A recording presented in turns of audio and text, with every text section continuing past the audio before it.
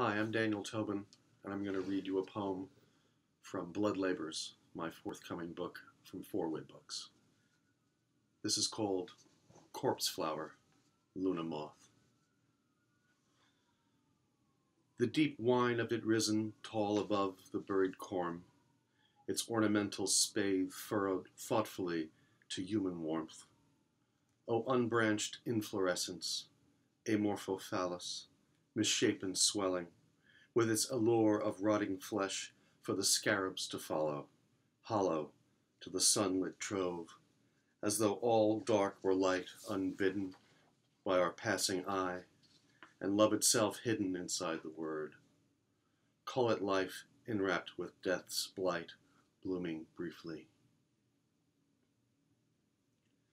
Emergent morning.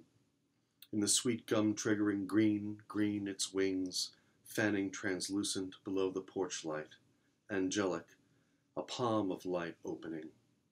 Hallowed, hatched, each instar inches under cover, a spent thing climbing, larval, alluvial, out of every cycle's shelf life, its rife unknowing, to become this end, brief birth flying, flown, thrown at midnight into beginning.